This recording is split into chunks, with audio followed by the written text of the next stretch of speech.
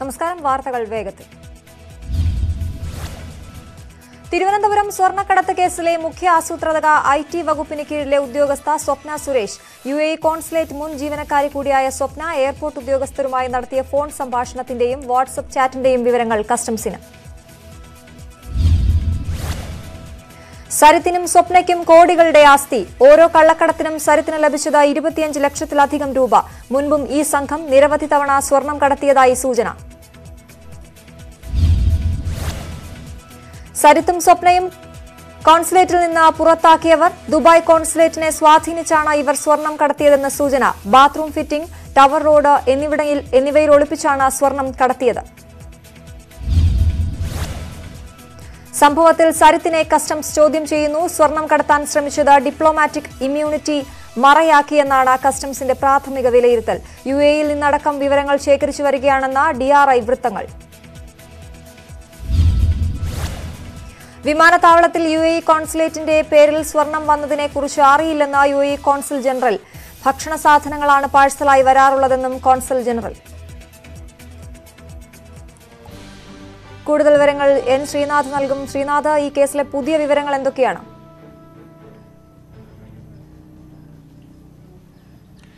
സ്വപ്ന സുരേഷ് എന്ന പ്രതി ഒളിവിലാണിപ്പോൾ. അവരെ കിട്ടിയാൽ മാത്രമേ ഇക്കാര്യത്തിൽ കൂടുതൽ വിവരങ്ങൾ ലഭ്യമാകൂ. ഏതായാലും ഇപ്പോൾ സരിത്തിനെ ചോദ്യം ചെയ്തു വരികയാണ്. സരിത്തിനെ കസ്റ്റംസ് പ്രാഥമികമായി ചോദ്യം ചെയ്തു. മാത്രമല്ല IB റോ ഉദ്യോഗസ്ഥരും അല്പസമയത്തിനകം അദ്ദേഹത്തെ ചോദ്യം ചെയ്യുമെന്നാണ് നമുക്ക് ലഭ്യമായിരിക്കുന്ന വിവരം. ഇപ്പോൾ ലഭ്യമായിരിക്കുന്ന വിവരം അനുസരിച്ച് വലിയൊരു റാക്കറ്റ് ഇതിന് പിന്നിൽ പ്രവർത്തിക്കുന്നുണ്ട്. മാത്രമല്ല ഇത് ആദ്യത്തെ സ്വർണ്ണക്കടത്തല്ല, നിരവധി തവണ ഇവർ സ്വർണം കടത്തിയിട്ടുണ്ട്. ഇവർക്ക് ഉന്നതരുമായി തന്നെ വലിയ ബന്ധമുണ്ട്. സംസ്ഥാനത്തിനകത്തും പുറത്തും ഉന്നതരുമായി ഇവർക്ക് വലിയ ബന്ധമുണ്ട്. ഇവർ നേരത്തെ UAE കോൺസുലേറ്റ് ജനറലിന്റെ ജീവനക്കാരായിരുന്നു. അതിനുശേഷം ഇവരെ അവിടെ നിന്ന് പുറത്താക്കിയതാണ്. പക്ഷേ പുറത്താക്കിയ ഇവർ മറച്ചു വെച്ചുകൊണ്ട് ഇവർ എയർപോർട്ട് അധികൃതരുമായി നല്ല രീതിയിൽ ബന്ധം സ്ഥാപിക്കുകയും അവരുമായി നിരന്തരം ബന്ധപ്പെടുകയും ചെയ്തിരുന്നു. മാത്രമല്ല ഒരു സ്വർണ്ണക്കടത്തിന് തന്നെ ഇവർക്ക് 25 ലക്ഷത്തിലധികം രൂപ ഇവർക്ക് ലഭിച്ചിരുന്നു. മാത്രമല്ല ഇത് വളരെ ഫുൾ പ്രൂഫായി നടക്കുന്ന സ്വർണ്ണക്കടത്താണ്. പുറത്ത് ആരും തന്നെ പിടിക്കാനുള്ള സാധ്യതയില്ല. ഡിപ്ലോമാറ്റിക് ബാഗേജ് വഴിയാണ് ഈ സ്വർണം കടത്തിക്കൊണ്ടിരുന്നത്. അതുകൊണ്ട് തന്നെ വളരെ ആസൂത്രിതമായും വളരെ തന്ത്രപരമായാണ് ഇവർ ഈ കാര്യങ്ങൾ നീക്കിയിരുന്നത്. ഇവർക്ക് വലിയ ബന്ധങ്ങൾ കോൺസുലേറ്റ് ജനറൽ അടക്കം ഉണ്ടായിരുന്നു എന്നുള്ളതാണ് നമുക്ക് മനസ്സിലാക്കാൻ കഴിയുന്നത്. നയതന്ത്ര വിദഗ്ധർ വരെ ഈ കേസിന്റെ പങ്കാളിത്തവുമായി സംശയിക്കപ്പെടുന്നുണ്ട്. അറ്റാഷയുടെ, അതായത് കോൺസുലേറ്റ് ജനറലിലെ അറ്റാഷയുടെ വീട്ടിലേക്ക് സാധനങ്ങൾ എത്തിക്കുക എന്ന പേരിലായിരുന്നു ഇവർ സാധനങ്ങൾ എത്തിച്ചുകൊണ്ടിരുന്നത്. പക്ഷേ അവിടെ നിന്ന് ഇത്തരത്തിൽ ഡിപ്ലോമാറ്റിക് ബാഗേജ് വഴി സാധനങ്ങൾ എത്തിക്കണമെന്നുണ്ടെങ്കിൽ അറ്റാഷയുടെ സമ്മതം ആവശ്യമാണ്, അദ്ദേഹത്തിന്റെ ഒപ്പും അതിന് ആവശ്യമാണ്. അത് എങ്ങനെ ലഭിച്ചു എന്നുള്ളതാണ് ഇപ്പോൾ അന്വേഷിക്കുന്നത്. മാത്രമല്ല ഇവർ KSITI എന്ന സർക്കാർ സ്ഥാപനത്തിലെ ഉദ്യോഗസ്ഥ കൂടിയാണ്, അവിടുത്തെ ഓഫീസർ കൂടിയാണ് ഇവർക്ക് എങ്ങനെ ഉദ്യോഗം കിട്ടി, എങ്ങനെയാണ് ഇവർ സർക്കാർ ഉദ്യോഗത്തിൽ കടന്നുകൂടിയത് തുടങ്ങിയ കാര്യങ്ങളും ഇപ്പോൾ അന്വേഷണത്തിന്റെ പരിധിയിൽ വരുന്നുണ്ട്. ഇവരിൽ നിന്ന് കൂടുതൽ വിവരങ്ങൾ ലഭ്യമാകേണ്ടതുണ്ട്. ഇവർക്ക് എയർപോർട്ട് അധികൃതരുമായുള്ള ബന്ധം മാത്രമല്ല ഇന്ത്യയുടെ രഹസ്യാന്വേഷണ വിഭാഗത്തിലെ ചില ഉദ്യോഗസ്ഥന്മാരുമായി വരെ ഇവർക്ക് ബന്ധമുണ്ടായിരുന്നു എന്നുള്ള സൂചനകളാണ് ഇപ്പോൾ ലഭ്യമായിക്കൊണ്ടിരിക്കുന്നത്. ഏതായാലും ഇക്കാര്യത്തിൽ കൂടുതൽ വിവരങ്ങൾ ലഭ്യമാകാനുണ്ട്. ഈ സംഘം നേരത്തെ നടത്തിയ സ്വർണ്ണക്കടത്തിന്റെ വിവരങ്ങളും ഇനി ലഭ്യമാകാനുണ്ട്. ഇപ്പോൾ സരിത്തിനെ കൂടുതൽ ചോദ്യം ചെയ്യാനായി ഇവിടേക്ക് എത്തിച്ചിട്ടുണ്ട്, പ്രിവന്റീവ് ഓഫീസിലേക്ക് എത്തിച്ചിട്ടുണ്ട്, കസ്റ്റംസ് പ്രിവന്റീവ് ഓഫീസിലേക്ക് എത്തിച്ചിട്ടുണ്ട്. ഇന്ന് അദ്ദേഹത്തെ നേരത്തെ സൂചിപ്പിച്ച റോയും IBയും അടക്കമുള്ള ഉദ്യോഗസ്ഥർ ഇവിടെ ചോദ്യം ചെയ്യും. അപ്പോൾ മാത്രമേ ഇക്കാര്യത്തിൽ കൂടുതൽ കാര്യങ്ങൾ വ്യക്തമാകുകയുള്ളൂ. ഏതായാലും സ്വപ്ന സുരേഷിനെ കൂടെ വൈകാതെ കസ്റ്റഡിയിലാകുമെന്നുള്ളതാണ് സൂചന. ഇവർ അടുത്ത കാലത്ത് ദുബൈയിലേക്ക് പോയിരുന്നതായി സൂചനയുണ്ട്. അങ്ങനെയെങ്കിൽ ദുബൈയിലേക്ക് കടന്നിട്ടുണ്ടോ, ഇവർ അവിടെ ഒളിവിലാണോ എന്നുള്ള കാര്യവും ഇപ്പോൾ അന്വേഷിച്ചു വരികയാണ്. പക്ഷേ ഇവരുടെ കൂടുതൽ വിവരങ്ങൾ ഇപ്പോൾ ലഭ്യമായിട്ടില്ല. N. ശ്രീനാഥ്, കൊച്ചിയിൽ നിന്നും.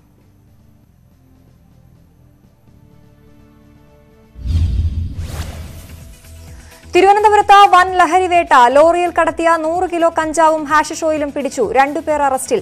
പോത്തൻകോട് നിന്നും നാഷണൽ പെർമിറ്റ് ലോറിയിലായിരുന്നു കഞ്ചാവ് കടത്ത്. വിപണിയിൽ ഹാഷിഷ് ഓയിലിന് 1 കോടി രൂപയും കഞ്ചാവിന് 50 ലക്ഷം രൂപയും വില വരും. അറസ്റ്റിലായത് പെരുമ്പാവൂർ പെരുമാനി സ്വദേശി എൽദോ എബ്രഹാം, കൊല്ലം കുണ്ടറ സ്വദേശി സെബിൻ എന്നിവർ.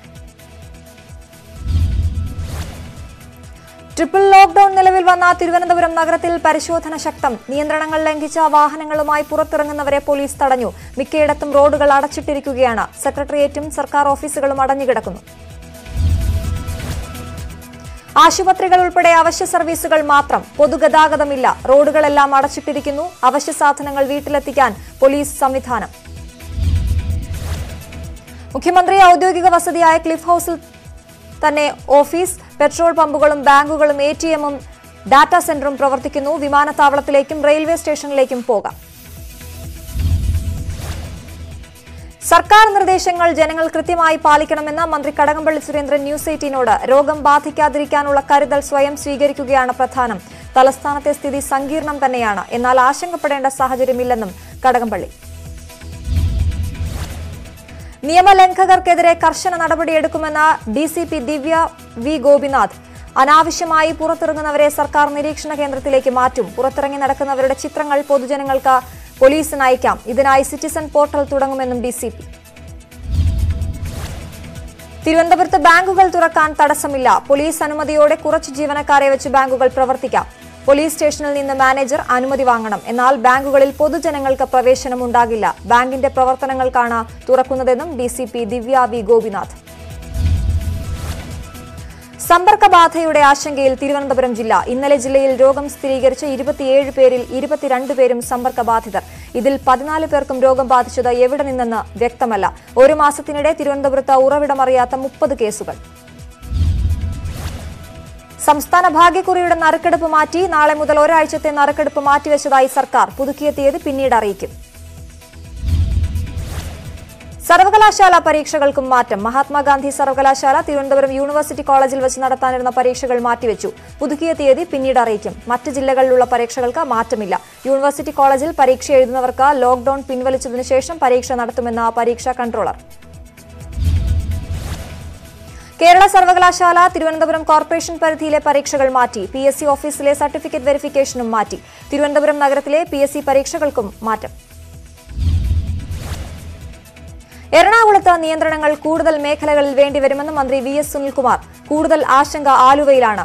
ക്വാറന്റൈൻ കേന്ദ്രങ്ങൾ കൂട്ടേണ്ടിവരും. ട്രിപ്പിൾ ലോക്ഡൌണിന്റെ സാഹചര്യം നിലവിൽ കൊച്ചിയിലില്ലെന്നും VS സുനിൽകുമാർ ന്യൂസ് 18നോട്. കൊച്ചി നഗരത്തിലും ശക്തമായ നിയന്ത്രണങ്ങൾ. നഗരത്തിലെ മാർക്കറ്റുകളിൽ ഉൾപ്പെടെ പോലീസ് പരിശോധന. സാമൂഹിക അകലം പാലിക്കാത്തതിനാൽ കലൂരിലെ 2 കടകൾ അടപ്പിച്ചു. ഓട്ടോറിക്ഷ ഡ്രൈവർക്ക് കോവിഡ് സ്ഥിരീകരിച്ചതിനെ തുടർന്ന് അടച്ച ആലുവ മാർക്കറ്റ് നാളെ മുതൽ തുറക്കും. ഹോൾസെയിൽ വിൽപ്പന മാത്രമേ അനുവദിക്കൂ. മാർക്കറ്റ് അണുവിമുക്തമാക്കി. കൊച്ചി മുനമ്പത്തെ 2 ഹാർബറുകളും മത്സ്യമാർക്കറ്റും അടച്ചു. മുനമ്പത്തെ മത്സ്യത്തൊഴിലാളിയുടെ ഭാര്യയ്ക്ക് കഴിഞ്ഞ ദിവസം രോഗം സ്ഥിരീകരിച്ചിരുന്നു. ഇവരുടെ രോഗ ഉറവിടം കണ്ടെത്താനായിട്ടില്ല. എറണാകുളത്ത് പുതിയ 6 കണ്ടെയ്ൻമെന്റ് സോണുകൾ. പള്ളിപ്പുറം ഗ്രാമപഞ്ചായത്തിലെ 3, 21, 22 വാർഡുകൾ, എടത്തല ഗ്രാമപഞ്ചായത്തിലെ 3, 4 വാർഡുകൾ, കീഴ്മാട് ഗ്രാമപഞ്ചായത്തിലെ 5-ാം വാർഡ് എന്നിവയും നിയന്ത്രിത മേഖല. കോവിഡ് വ്യാപന ആശങ്കയിൽ കൊച്ചി. കഴിഞ്ഞ ഒരു മാസത്തിനിടയിൽ കൊച്ചിയിലെത്തിയത് 2 ലക്ഷത്തിലധികം പേർ. ഇതിൽ വിമാനമാർഗം മാത്രം എത്തിയത് 1.25 ലക്ഷത്തോളം പേർ. ഇവരിൽ നിരവധി പേർ രോഗലക്ഷണങ്ങളുള്ളവരും രോഗബാധിതരും. കോഴിക്കോട്ടും കർശന നിയന്ത്രണം. നഗരത്തിലെ ഒരു ഫ്ളാറ്റിൽ ഇന്നലെ രോഗം സ്ഥിരീകരിച്ചത് 6 പേർക്ക്. പ്രധാന വ്യാപാര കേന്ദ്രങ്ങളിൽ നിയന്ത്രണം കർശനം. ഉറവിടമറിയാത്ത കേസുകൾ വർദ്ധിച്ചതോടെ നഗരത്തിലേക്ക് എത്തുന്ന ആളുകളെ നിയന്ത്രിക്കും. ഇന്നലെ കോവിഡ് സ്ഥിരീകരിച്ചവരിൽ 3 കുട്ടികളും. കോഴിക്കോട് വലിയങ്ങാടി, സെൻട്രൽ മാർക്കറ്റ്, പാളയം ബസാർ, SM സ്ട്രീറ്റ് എന്നിവിടങ്ങളിലൊക്കെ നിയന്ത്രണം കർശനം. വലിയങ്ങാടിയിലെ വ്യാപാരിക്ക് കോവിഡ് സ്ഥിരീകരിച്ചതോടെ ഇവിടെ കടകൾക്ക് ഷിഫ്റ്റ് സമ്പ്രദായം നടപ്പാക്കാനും ആലോചന. ഇന്നും ഉറവിടമറിയാത്ത കേസുകൾ റിപ്പോർട്ട് ചെയ്താൽ കൂടുതൽ സ്ഥലങ്ങൾ കണ്ടെയ്ൻമെന്റ് സോണായി പ്രഖ്യാപിക്കും. കാസർഗോഡും കടുത്ത നിയന്ത്രണം തുടരുന്നു. ചെർക്കള ടൗണിലെ മുഴുവൻ വ്യാപാര സ്ഥാപനങ്ങളും അടച്ചിടാൻ ഉത്തരവ്. ചെർക്കളയിലെ പച്ചക്കറിക്കടയിൽ ജോലി ചെയ്യുന്ന 2 പേർക്ക് കോവിഡ് സ്ഥിരീകരിച്ചതിനെ തുടർന്നാണ് നടപടി. ജൂലൈ 10-ന് നടത്താനിരുന്ന +2 VHSC ഫലപ്രഖ്യാപനം മാറ്റിവെച്ചു. പുതിയ തീയതി പിന്നീട്. ഇന്ന് ചേരാനിരുന്ന പരീക്ഷാ പാസ് ബോർഡ് യോഗവും മാറ്റി. തിരുവനന്തപുരത്ത് ട്രിപ്പിൾ ലോക്ഡൌൺ പ്രഖ്യാപിച്ച സാഹചര്യത്തിലാണിത്.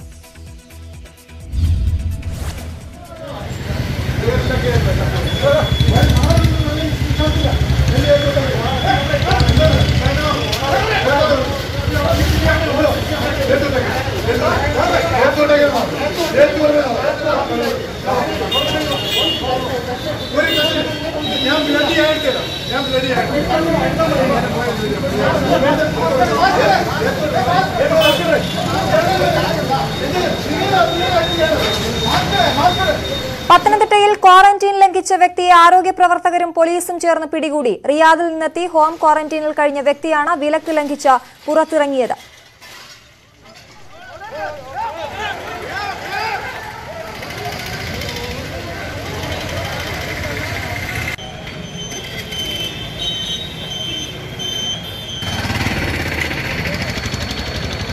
വിവരങ്ങളുമായി ശശി നാരായണൻ ചേരുന്നു. ശശി, ഇപ്പോൾ അയാൾ എവിടെയാണ് ഉള്ളത്?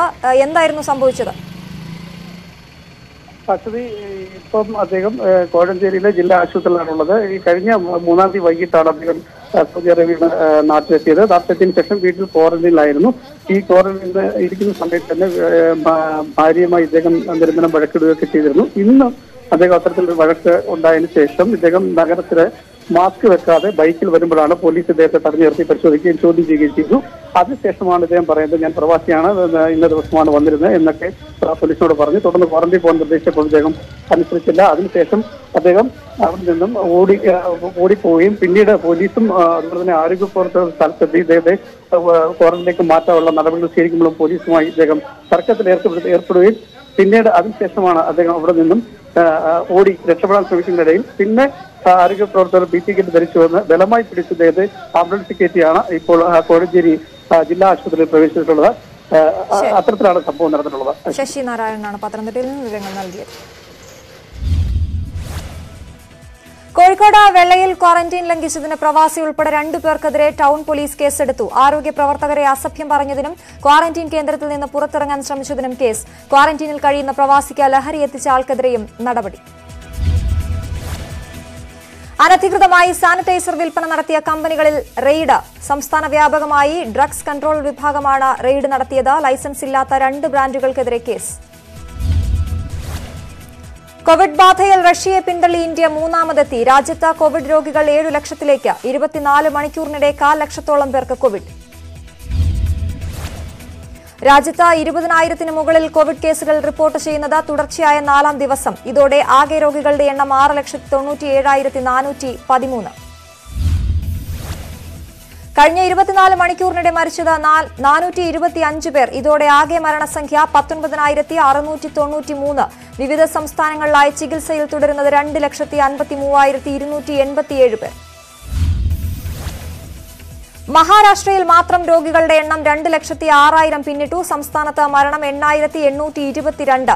മുംബൈയിൽ സ്ഥിതി അതിരൂക്ഷം. തമിഴ്നാട്ടിൽ കോവിഡ് ബാധിതരുടെ എണ്ണം ഉയരുന്നു. ആകെ രോഗികളുടെ എണ്ണം 1,11,000 പിന്നിട്ടു. ആകെ മരണം 1,510. ഡൽഹിയിലും സ്ഥിതി അതിരൂക്ഷം. കോവിഡ് ബാധിതരുടെ എണ്ണം 1 ലക്ഷത്തിലേക്ക് അടുക്കുന്നു. ആകെ മരണം 3,067.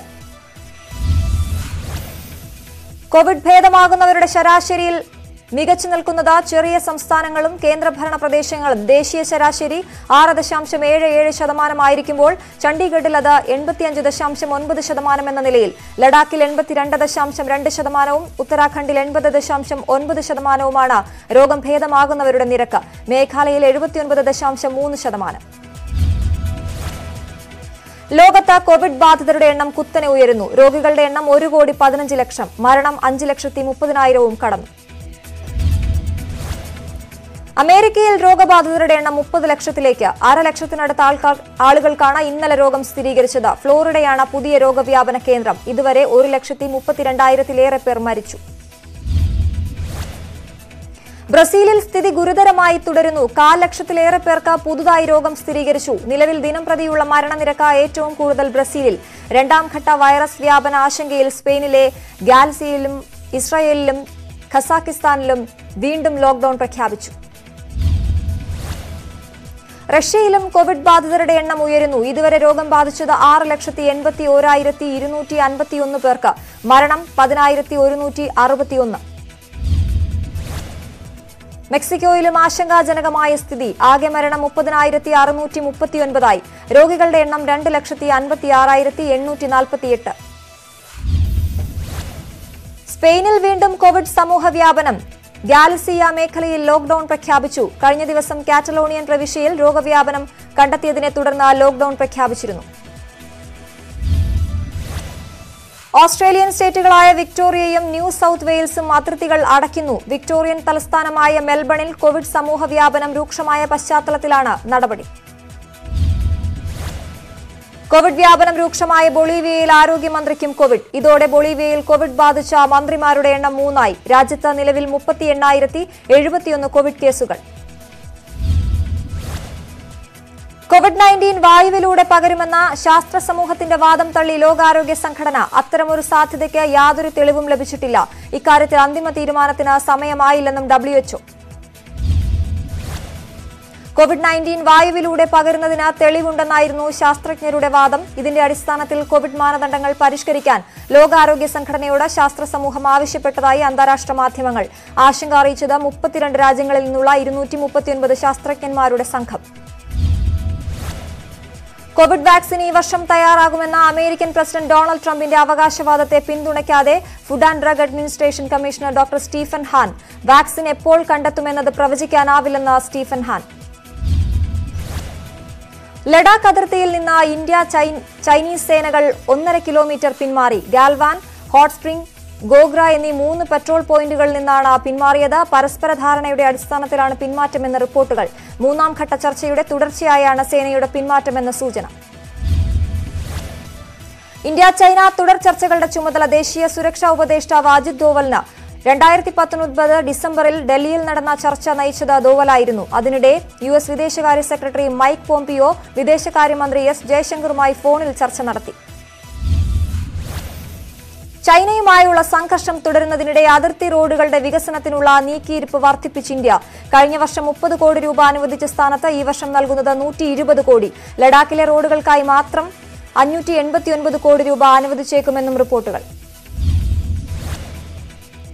ഇന്ത്യൻ മണ്ണിലേക്കുള്ള കടന്നുകയറ്റത്തിന് പിന്നാലെ ഭൂട്ടാന്റെ ഭൂപ്രദേശത്തിൽ അവകാശവാദവുമായി ചൈന. ഭൂട്ടാനുമായുള്ള അതിർത്തികളെക്കുറിച്ച് തർക്കമുണ്ടെന്നും 3ാം കക്ഷി അതിൽ ഇടപെടരുതെന്നും ചൈന. ചൈനയുടെ പരാമർശം ഇന്ത്യയ്ക്കുള്ള പരോക്ഷ മുന്നറിയിപ്പെന്ന് വിദേശകാര്യ വിദഗ്ധർ.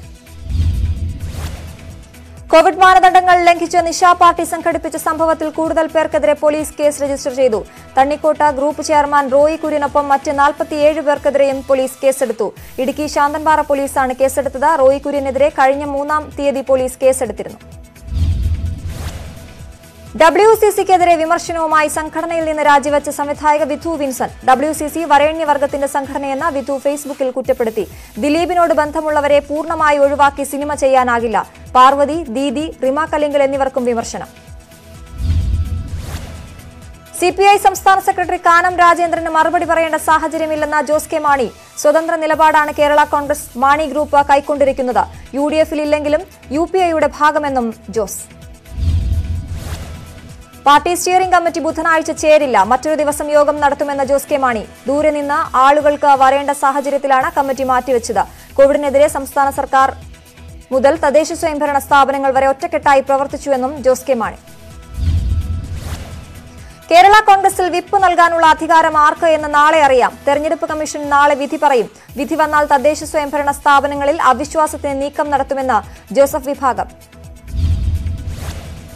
മഹേഷിന്റെ ജീവത്യാഗം സമാനതകളില്ലാത്ത സംഭവമെന്ന VM സുധീരൻ. മഹേഷിന്റെ കുറിപ്പിൽ നിന്നും മാനസിക സമ്മർദ്ദം അനുഭവിച്ചെന്ന വ്യക്തം. മരണത്തിന് പിന്നിൽ SNDPയുടെ തലപ്പത്തുള്ളവർ. ഉന്നത ഉദ്യോഗസ്ഥരെ ഉൾപ്പെടുത്തി പ്രത്യേക സംഘം അന്വേഷിക്കണമെന്നും ആവശ്യം. മഹേഷിന്റെ വീട്ടിൽ സുധീരന്റെ സന്ദർശനം. വെള്ളാപ്പള്ളി നടേശനും നിയമം ബാധകമെന്ന് VM സുധീരൻ. വെള്ളാപ്പള്ളിയുടെ വലയിൽ രാഷ്ട്രീയ നേതാക്കളും കക്ഷികളും കുടുങ്ങരുത്. ഉത്തരേന്ത്യൻ മാഫിയ രാഷ്ട്രീയം കേരളത്തിൽ നടത്തുന്നതിന് തെളിവാണ് മഹേഷിന്റെ കത്തിലെ ആരോപണങ്ങളെന്നും സുധീരൻ. ഷംന കാസിം ബ്ലാക്ക്മെയിൽ കേസിലെ 7ാം പ്രതി ഷെരീഫിന്റെ ഭാര്യ സമർപ്പിച്ച മുൻകൂർ ജാമ്യാപേക്ഷ ഹൈക്കോടതി ഇന്ന് പരിഗണിക്കും. പ്രതികൾക്കെതിരെ മൊഴി നൽകിയില്ല എങ്കിൽ കേസിൽ പ്രതി ചേർക്കുമെന്ന് പോലീസ് ഭീഷണിപ്പെടുത്തുന്നുവെന്ന് ചൂണ്ടിക്കാണിച്ചാണ് ഹർജി. തൃശൂർ കൊരട്ടിയിൽ ചുഴലിക്കാറ്റിൽ വ്യാപക നാശനഷ്ടം. ചുഴലിക്കാറ്റ് ആഞ്ഞടിച്ചത് ഇന്നലെ രാത്രിയോടെ. വെസ്റ്റ് കൊരട്ടി, ചിറങ്ങര, പൊങ്ങം, തിരുമുടിക്കുന്ന് എന്നീ പ്രദേശങ്ങളിലാണ് കൂടുതൽ നാശനഷ്ടം. ചുഴലിക്കാറ്റിൽ പലയിടങ്ങളിലും നിരവധി മരങ്ങൾ കടപുഴകി വീണു. മരച്ചില്ലകൾ വീണ റോഡ് ഗതാഗതം തടസ്സപ്പെട്ടു. വൈദ്യുതി ബന്ധവും തകരാറിലായി. 20ഓളം ഇലക്ട്രിക് പോസ്റ്റുകൾ നിലംപൊത്തി. ദേശീയപാതയിൽ ലോറി കാറ്റിൽ മറിഞ്ഞു. പലയിടത്തും വീടുകളിലെ ഷീറ്റുകൾ പറന്നുപോയി. കോവിഡ് വ്യാപന ഭീഷണി നിലനിൽക്കുന്ന കായംകുളത്ത് നിയന്ത്രണങ്ങൾ കർശനമാക്കി. കച്ചവട സ്ഥാപനങ്ങളടക്കം അടഞ്ഞുകിടക്കുന്നു. ടൌണിലേക്കുള്ള പ്രവേശനവും കർശന നിയന്ത്രണങ്ങൾക്ക് വിധേയം. 100ഓളം പേരുടെ പരിശോധനാ ഫലം ഇന്ന് പുറത്തുവരും. കോഴിക്കോട് ജില്ലയിൽ പക്ഷിപ്പനി റിപ്പോർട്ട് ചെയ്തതിനെ തുടർന്ന് കൊന്നൊടുക്കിയ വളർത്തുപക്ഷികളുടെ ഉടമകൾക്ക് 4 മാസം കഴിഞ്ഞിട്ടും നഷ്ടപരിഹാരം ലഭിച്ചില്ല. 1 മാസത്തിനകം നഷ്ടപരിഹാരം നൽകുമെന്ന് അധികൃതർ ഉറപ്പു നൽകിയിരുന്നു. വരുമാനം നിലച്ചതോടെ കർഷകർ കടുത്ത ദുരിതത്തിൽ. കാസർഗോഡ് കുമ്പളയിൽ 4 കിലോ കഞ്ചാവുമായി യുവാവ് പിടിയിൽ. വൈത്തല സ്വദേശിയായ ബാദിഷയാണ് പോലീസ് പിടിയിലായത്. ഇയാളുടെ നിർമ്മാണത്തിലിരിക്കുന്ന വീട്ടിൽ നിന്നാണ് 4 കിലോ കഞ്ചാവുമായി കുമ്പള പോലീസ് പിടികൂടിയത്. പരിസ്ഥിതി ലോല പ്രദേശങ്ങളിലെ ആൾതാമസം ഒഴിവാക്കാനുള്ള വനംവകുപ്പിന്റെ നടപടിക്കെതിരെ പ്രതിഷേധം. നഷ്ടപരിഹാരം സംബന്ധിച്ച് വ്യക്തത വരുത്തണമെന്ന ആദിവാസികളുടെ ആവശ്യം.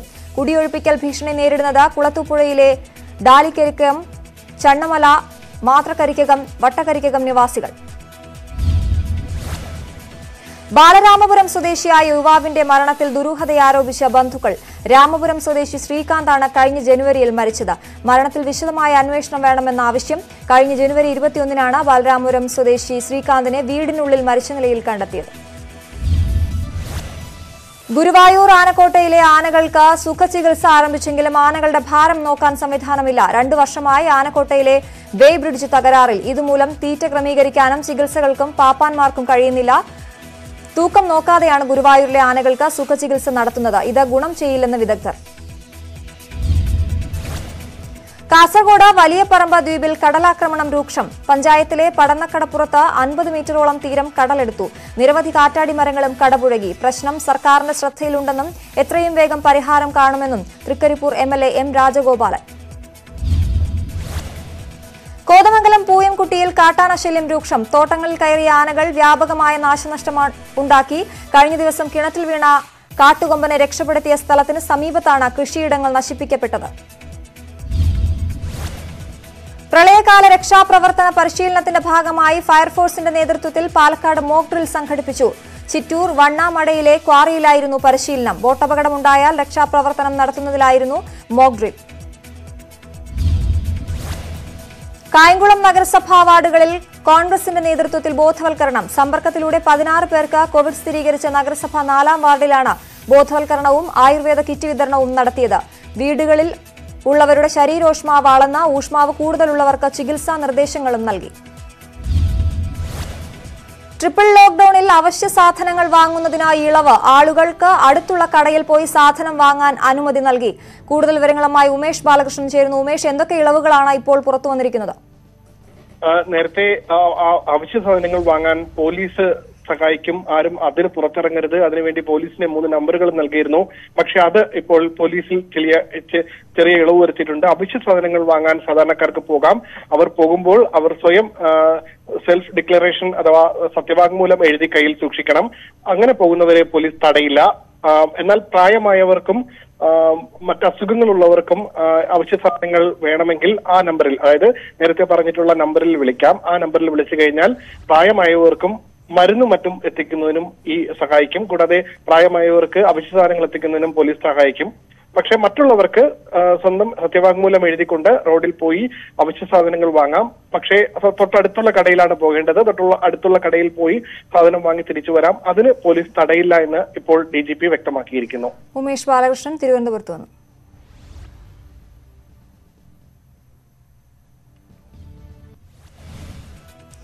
കോവിഡ് കാലത്ത് തിരിച്ചെത്തുന്ന പ്രവാസികളുടെ ജീവിതം പ്രമേയമാക്കിയ ഹ്രസ്വചിത്രം അകലം ശ്രദ്ധേയമാകുന്നു. തിരക്കഥയും സംവിധാനവും നിർവഹിച്ചത് എറണാകുളം ജില്ലാ പഞ്ചായത്ത് അംഗം N അരുൺ.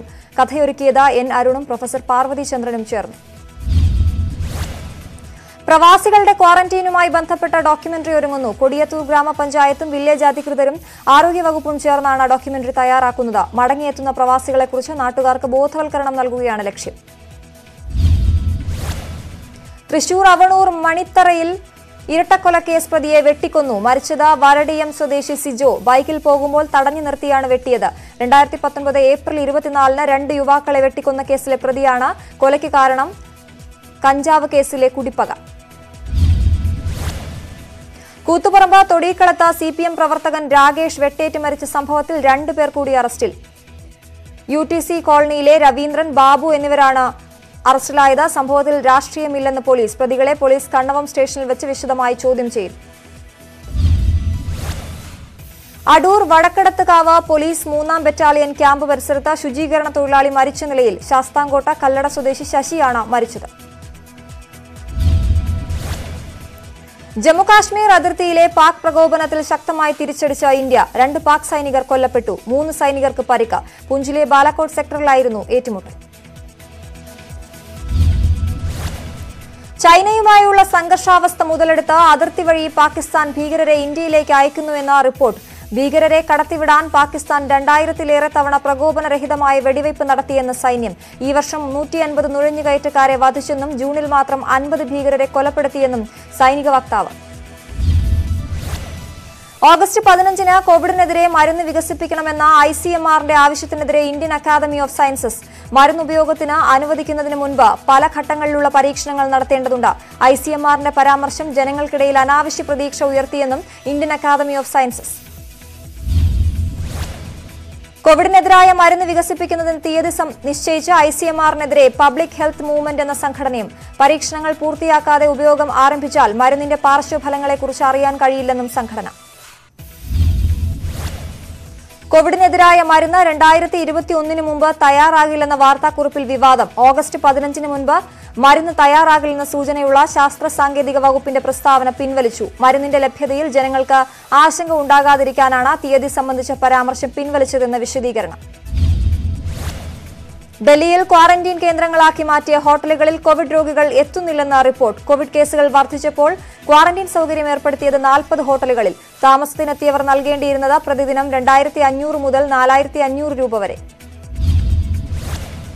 പാർലമെന്റിന്റെ വർഷകാല സമ്മേളനം അടുത്ത മാസം അവസാനം നടത്തുമെന്ന് സൂചന. ഈ മാസം നടത്തേണ്ടിയിരുന്ന സമ്മേളനം നീട്ടിവെക്കുന്നത് കോവിഡ് വ്യാപിക്കുന്ന പശ്ചാത്തലത്തിൽ. ഇത്തവണ ഓൺലൈനായി ആകും സമ്മേളനമെന്നും റിപ്പോർട്ട്. ഇറാഖ് തലസ്ഥാനമായ ബാഗ്ദാദിലെ അന്താരാഷ്ട്ര വിമാനത്താവളത്തിന് സമീപം റോക്കറ്റ് പതിച്ചു. ആക്രമണം അമേരിക്കൻ എംബസിക്ക് നേരെ നടന്ന റോക്കറ്റ് ആക്രമണത്തിന് പിന്നാലെ. ഉത്തരവാദിത്വം ആരും ഏറ്റെടുത്തിട്ടില്ല. 2 സംഭവങ്ങളും അന്വേഷിക്കുകയാണ് എന്ന് ഇറാഖ് ഭരണകൂടം. അമേരിക്കൻ പ്രസിഡന്റ് ഡൊണാൾഡ് ട്രംപിന്റെ അടുത്ത തെരഞ്ഞെടുപ്പ് റാലി ജൂലൈ 11-ന് നടക്കും. പോർട്സ്മൌത്ത് പ്രദേശത്താണ് പരിപാടി. കോവിഡ് പ്രോട്ടോകോൾ പാലിച്ചായിരിക്കും റാലിയെന്ന് സംഘാടകർ. ടിബറ്റൻ ജനതയുടെ ആത്മീയ ആചാര്യൻ ദലൈലാമയ്ക്ക് ഇന്ന് 85-ാം ജന്മദിനം. ഇന്ത്യയടക്കം ലോകത്തിന്റെ വിവിധ ഭാഗങ്ങളിൽ ജന്മദിനാഘോഷം. അമേരിക്കൻ ജനതയ്ക്ക് വേണ്ടി ആശംസകൾ നേർന്ന ഇന്ത്യയിലെ US അംബാസിഡർ കെൻ ജസ്റ്റർ. ജപ്പാനിൽ വെള്ളപ്പൊക്കത്തിൽ മരണം 30ആയി. മണ്ണിടിച്ചിലും കുത്തൊഴുക്കും രക്ഷാപ്രവർത്തനത്തിന് തിരിച്ചടി. 2 ലക്ഷത്തോളം പേരോട് മാറി താമസിക്കാൻ നിർദ്ദേശം. രക്ഷാപ്രവർത്തനത്തിനായി 40,000-ത്തിലധികം സൈനികർ.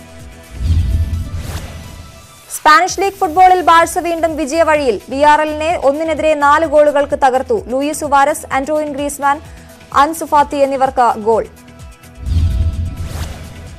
ലയണൽ മെസ്സി ക്ലബ്ബ് വിടുമെന്ന വാർത്തകൾ തള്ളി Barca president Joseph Maria ബർത്തോമോ. Messi തന്റെ കരിയർ ബാഴ്സയിൽ തന്നെ അവസാനിപ്പിക്കും. ക്ലബ്ബിൽ തുടരാനുള്ള ആഗ്രഹമാണ് താരം തന്നെ അറിയിച്ചതെന്നും ബാഴ്സ പ്രസിഡന്റ്. വാർത്തകൾ വേഗത്തിൽ പൂർണ്ണമാകുന്നു. നമസ്കാരം.